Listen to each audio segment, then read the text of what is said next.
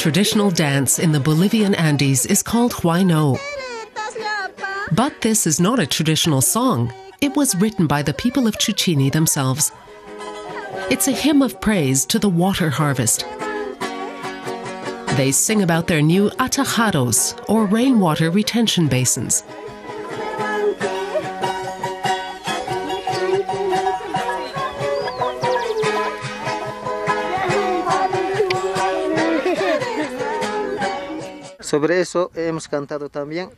This song expresses our joy and gratitude for the new atajados. Now we can collect rainwater, and by harvesting water, we can grow more on our fields.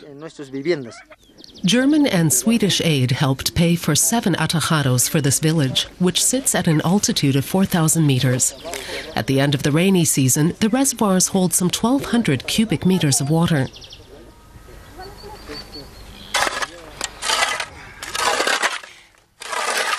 This atajado is essential for survival for Thomas Picht and his family. The dry season is going to begin soon, and then the atajado will be our principal source of water. Even if it hardly rains after that, I can still grow some vegetables and provide my animals with water.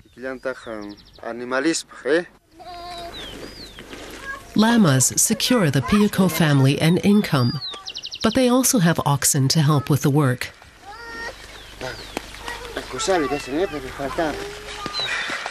The atajado stores just enough water to irrigate a small vegetable and potato patch. Climate change has hit the people of Chuchini especially hard.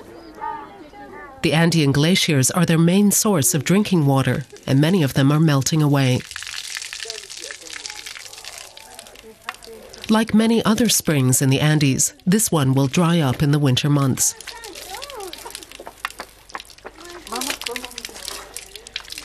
Hundreds of Bolivian highland villages are endangered.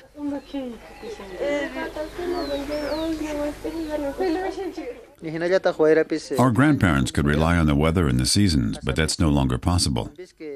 We no longer know the best time for planting. The rainy seasons and the cold periods aren't what they used to be. Climate change is threatening our food supply.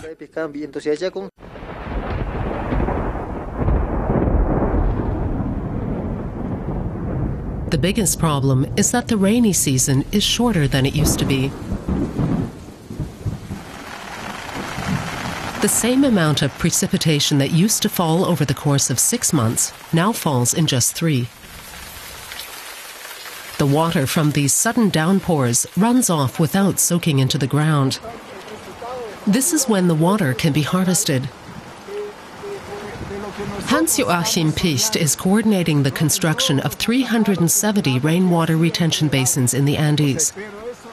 During heavy rainfalls, up to 15 liters of water per second can flow into the reservoirs. What we see here is exactly what we want to achieve.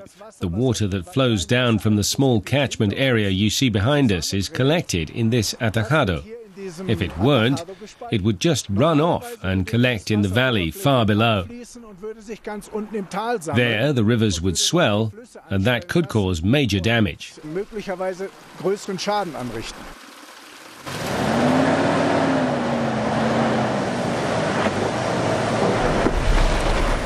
He sees some of this damage on his travels around the country. A sociologist, Picht has been working in the highlands of Norte Potosi for years. It's one of Bolivia's poorest regions. The potato harvest is looking good this year, but climate change has led to several crop failures in the past.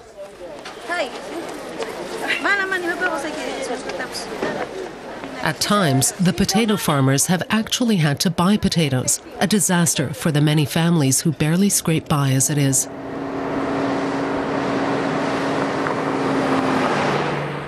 Picht is going to see a farming family who have been having problems with their new atajado.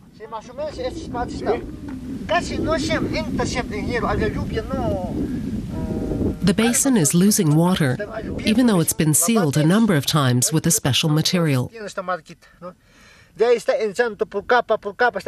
The farmer is worried. He has to be able to rely on the basin for his water supply.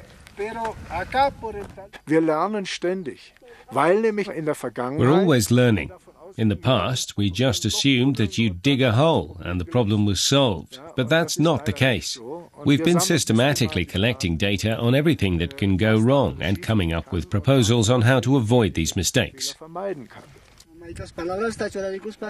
A reservoir like this can cost more than 4,500 euros.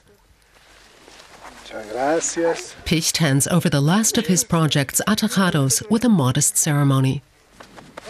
From now on, he'll only act as an advisor, providing expertise.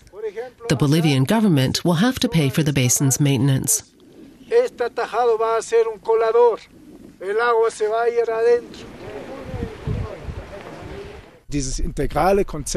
Now we'd like to hand this integral concept for the atajados over to Bolivian institutions and convince them that it makes sense to continue building atajados like these.